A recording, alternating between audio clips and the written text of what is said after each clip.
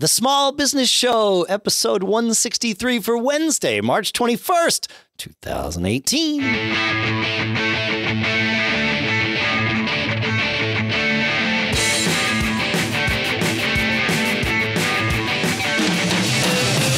Greetings, folks, and welcome to the Small Business Show here at businessshow.co, the show by, for, and about small business owners. Here, back in Durham, New Hampshire, I'm Dave Hamilton. And in Lafayette, California, I'm Shannon Jean. Back from South by Southwest, yes? Back from South by Southwest. I have actually some great stories. I learned a very valuable negotiation lesson accidentally, but I can't tell you today because that's not what we're doing here today.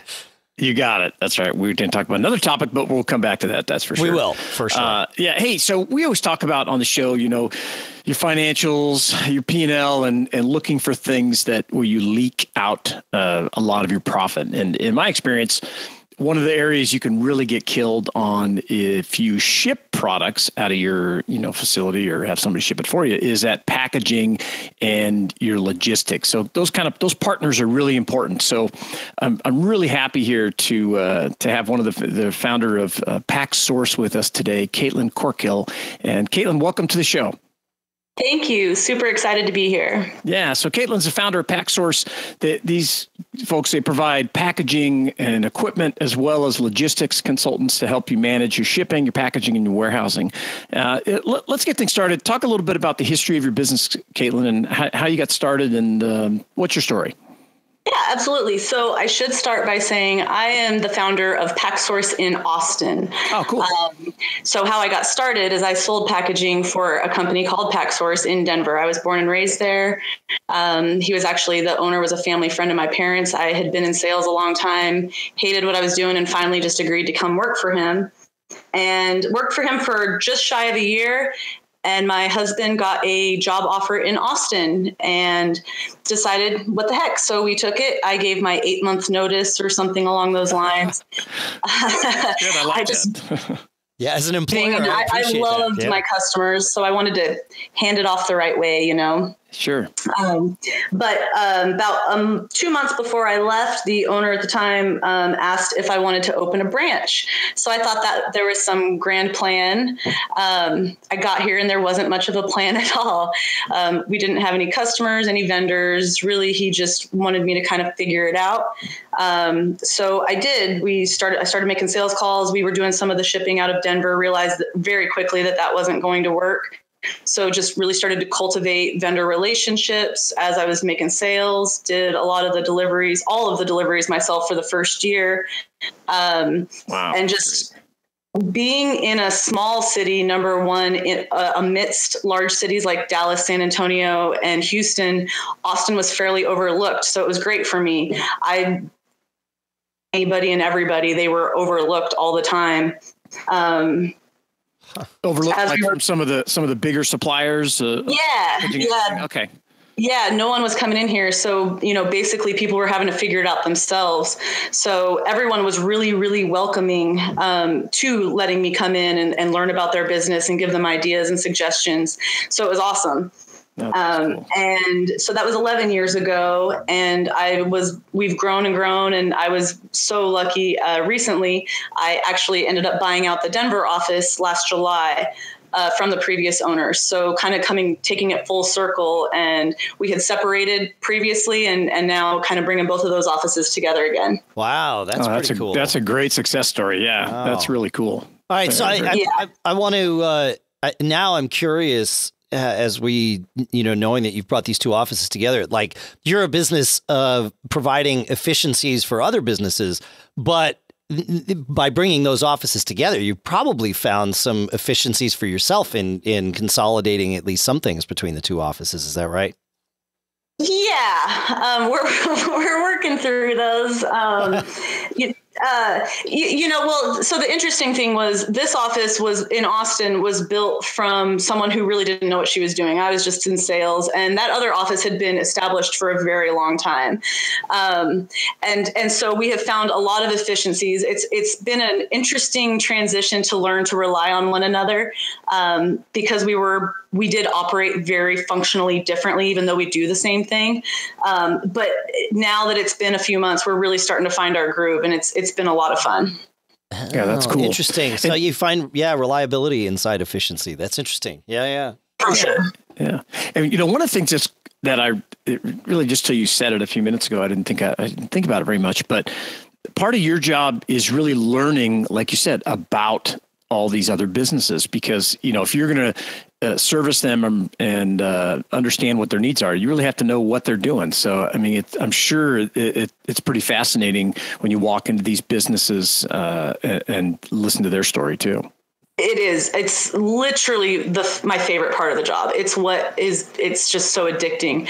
No day is the same. No company is the same. I feel so blessed to be able to, you learn so much about business just by being on a sales call. It's my favorite part of my job, without a doubt. Yeah, that's great. I used to tell, I've been in the mail order business one way or another for 25 plus years.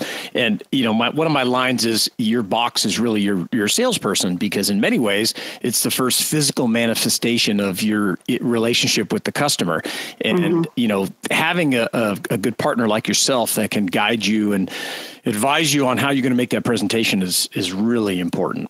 Very, very important. It is. And most people think of it as just a box. All by itself, it's nothing special, but it represents so much, and there's so much behind it. Yeah, for sure. So what surprises you the most when you go into, a small business? Are there things that kind of reoccurring things that you're surprised about related to their packaging and logistics needs? I'm basically never surprised because there's so much to see. But I guess one of the things that is a common theme is that because it's just a box, because it's just bubble wrap, it doesn't seem very special. And so it's neglected quite a bit. And a lot of people are focused, if they're focused on those numbers, they're focused on the material itself, not the amount of effort that goes forth into actually getting that packed. And so that's something that I think we are able to surprise our clients quite a bit in them seeing how much cost is unassumed until you really dig into how long and how many people and how many times it's touched. Oh yeah, that makes total sense. That's great. It's critically important, but often overlooked, and especially we talk a lot about on the show. Not focusing just on price, but especially with what could be considered a commodity item. Everybody's like, "Well, I need to get the cheapest box I can get, the cheapest whatever." But absolutely, absolutely, it's like toner. I always joke. It's like it's nothing important. People don't think it's nothing that anyone is putting on the forefront. Generally speaking, the people who are in charge of it, this is a side job for them. This is not the main focus. But when you're out of it and you can't print because you're out of toner, or you can't ship because you're out of a box, it's a big deal. Well, and extending that, you can buy crappy toner and it seems like it's going to work right up until the time that, you go print a 30-page document that you need and suddenly it's full of streaks and it's just crap, so. Exactly. Yeah. You can't rely on it. No, you can't rely on it. Yeah, exactly. Yep. Yeah. Yeah, definitely. So you come to us today on the Small Business Show as a referral from another guest that we had, Kyle Backus from KC Tool. How important are customer referrals to your business now? They're the lifeline of our business. Believe it or not, I know it's not 1995, but we literally just launched our website for the first time in the last 30 days or so. Wow. It was just... Yeah.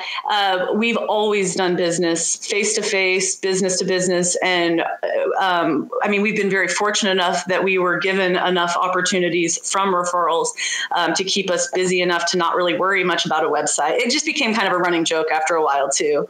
Yeah. I would say the same kind of thing. Most of my packaging relationships are the better ones have always been on the phone or somebody coming by our building and, working with us. Yeah. And it's, again, that experience, the things that people don't know until they've actually experienced someone who can be there for them and support them and help them make good decisions. They're not just looking on a website or looking in a catalog, making some assumption of what they think is right. Someone's giving them clear advice and understanding what their needs are and fulfilling them. Yeah, so let's talk about that for a minute. The first thing you see up at on your website at Paq-Source, and it's Paq-Source.com, is the tagline, "No catalog, just solutions." And I can tell you from someone who's spent a lot of time getting inundated with packaging catalogs, many from the same companies over and over again. What are you trying to achieve with that message to your customers? Again, I think that generally speaking, someone's looking at a catalog because they don't know what they need. They're trying to understand or find some picture or some description that somewhat resonates with them so that they think they're making a good decision. We want to take all of that away from it. We don't want anyone worrying about their packaging. We want, rather than taking the time thumbing through a catalog, for you to allow us to come into your business, understand your business, what you're doing, why you're doing it, and then help you make good decisions, make them for you, take the worry out of it, take the guesswork out of it. We're the experts. You are an expert in something else. Don't worry about it. We'll help you along this journey. Yeah, that's great. I love that. And it also gets you away from, I'll use this term lightly, but the bottom feeders that are just focused on price, that you don't want to waste your time. Absolutely. Anyway, if they're not going to value what you're bringing, if the first comment is about price, I used to tell our salespeople, it's like, that's probably not your customer. And I would imagine it'd be the same for. Yeah, it's been great for us as a staff because it's really easy to fall into that trap. And even new salespeople come aboard, they're like, oh, we're just like this and this, and we're just like this company. I'm like, no, we sell the same products. We sell commodities, but we are not to be commoditized. We have a lot of value. And it's easy if you talk to some of our customers to see that. It's not about what we sell, it's how we go about doing it. I love that line. We sell commodities, but we are not to be commoditized. I like that. That's awesome. Yeah, that's really good. That one's free. The next one's going to cost you. We're going to mention that. We're going to be mentioning that for like the next year. Yeah. Like, remember that term? What was that? What was that comment? I love that. That's great. Because, there's just in the world we live in, so much of it is just price driven, and everyone thinks, oh, that's where I need to be. But, you have a few bad experiences and you realize, wow, I need to get quality, support or the product or whatever it is. So that's really cool.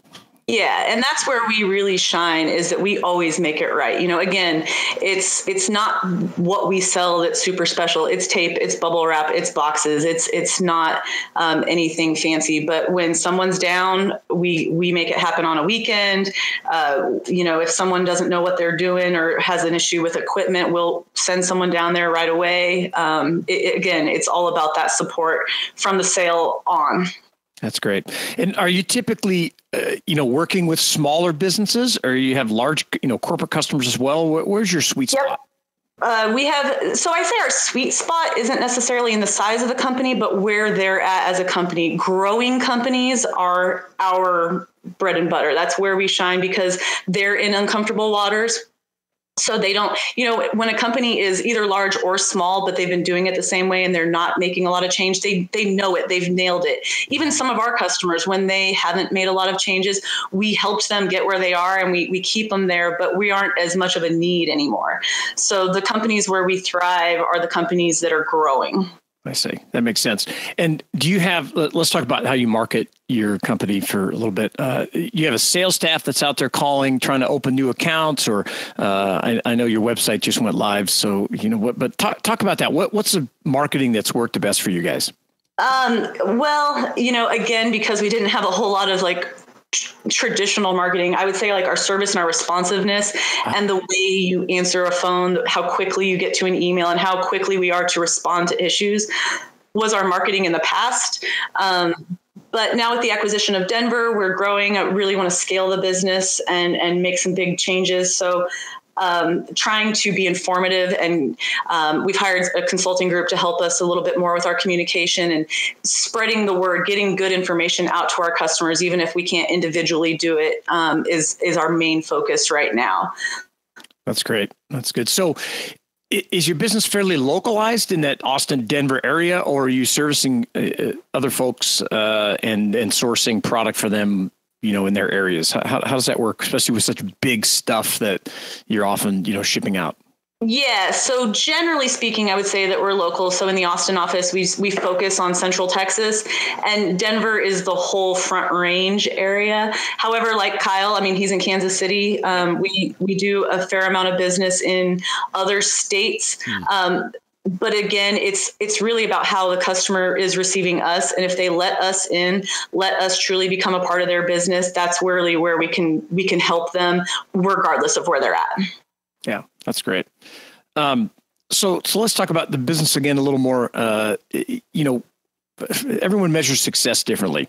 Cash is king. We talk about it a lot here. Profits, very easy to measure that success. But, how do you measure it? What's the yardstick that you come up with that maybe beyond that cash that drives you and your team every day? So being a salesperson, I always thought like making money was easy. It was making it worth something. That was kind of the fun of running a business. And so, of course, the tenure of our staff and the way that they're taking care of each other. We've recently implemented a new system to do some checks and balances. We have an acronym called CARES, customer centric, adaptable, responsive, experts, and solid. And we kind of use that to measure each other, ourselves, the team as a whole, just kind of to check ourselves to make sure that we're standing true to what we find important as a team. No, that's great. That sounds really cool. Let's talk about your the 10 Paq commandments that you've got on your website. I really like that when I was looking around. Tell me what that means to you as the founder of Austin and now running the whole show out there, as well as what it means to your team. Yeah, so we listen to a lot of gangster rap in our office. So the 10 Paq commandments are a tribute to Biggie Smalls, may he rest in peace. But it's something we took a lot of months together as a whole team to put together. And again, just focusing on what's important to us, what we are doing.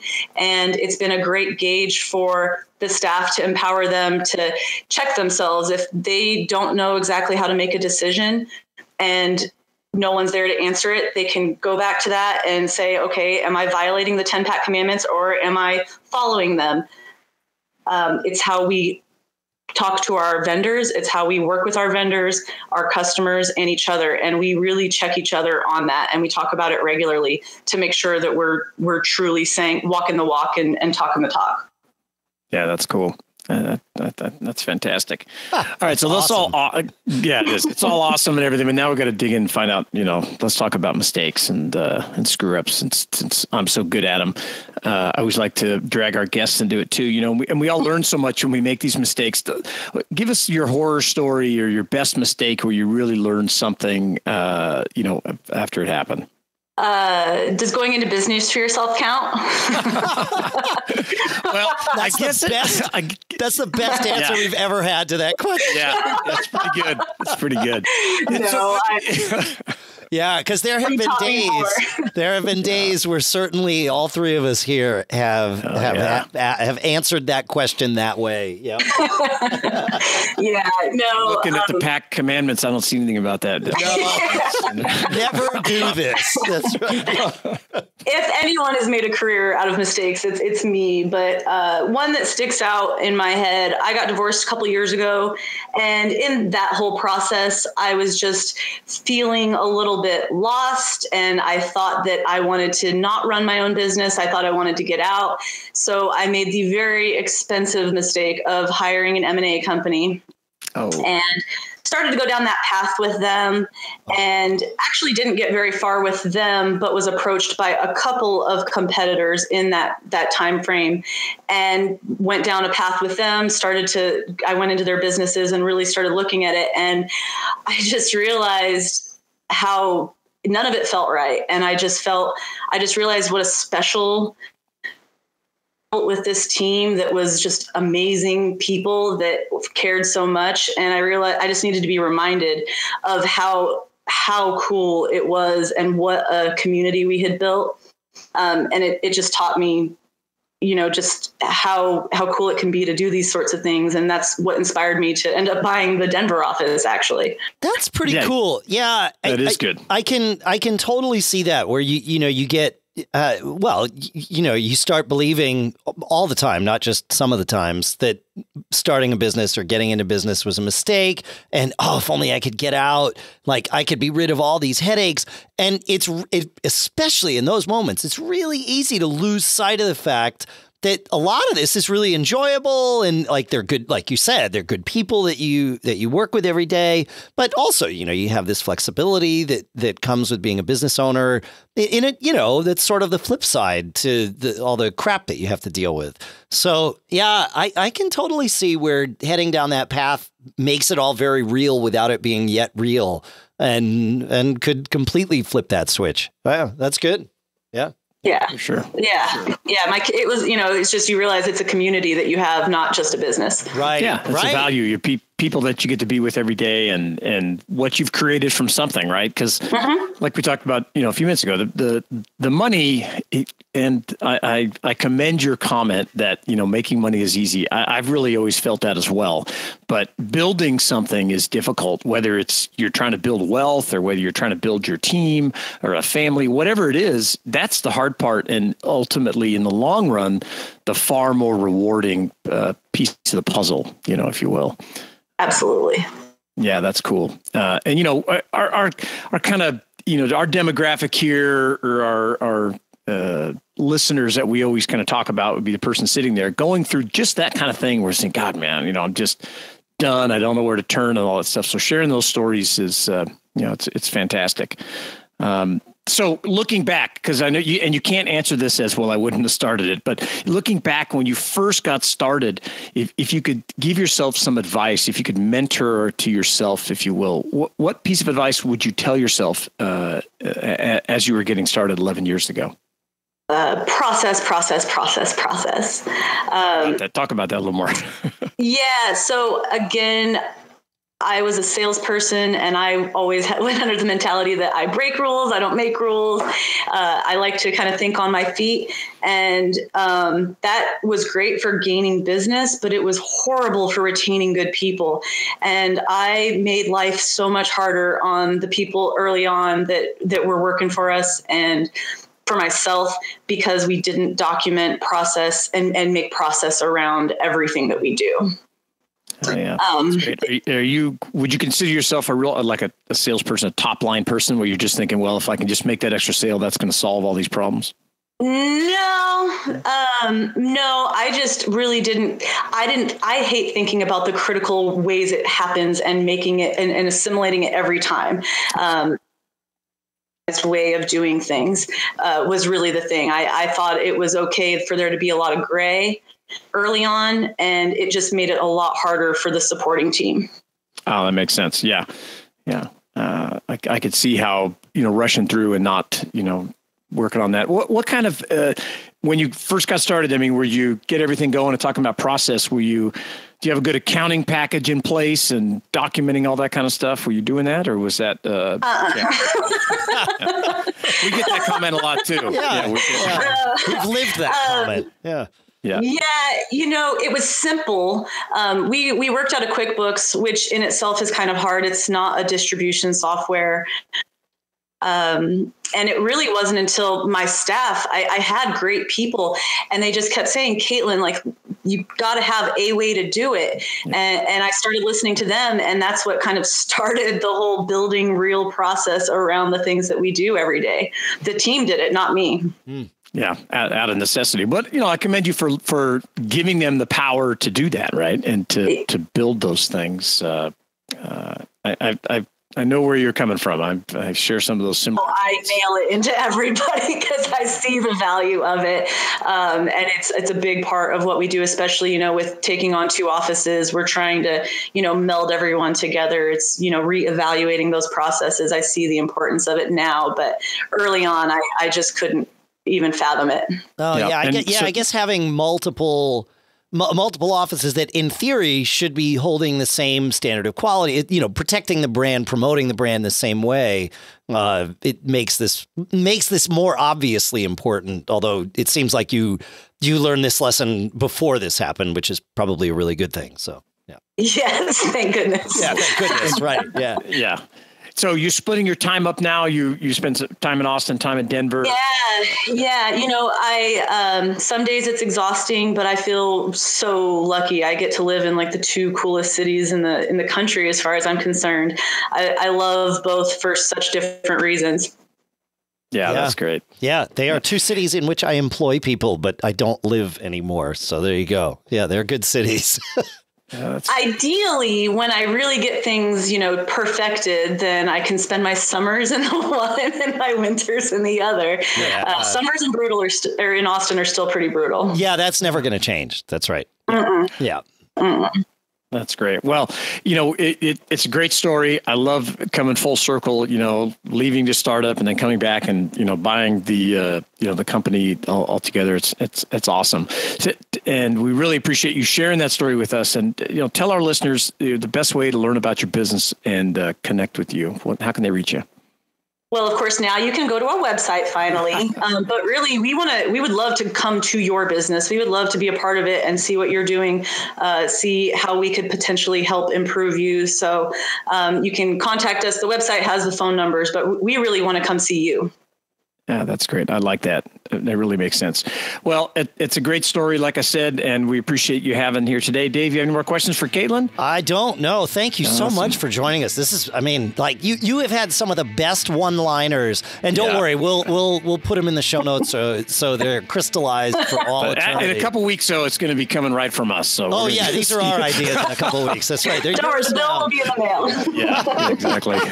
That's great. Thanks, guys. This has been awesome. Yeah, you bet. Yeah, folks. Well, you can find Paq-Source at paq-source.com, and of course you can find us at businessshow.co. You can also find us on Facebook if you go to businessshow.co/Facebook. Any lasting advice to share, Shannon? Hey, keep living that charmed life, folks. That's it. We'll see you next week.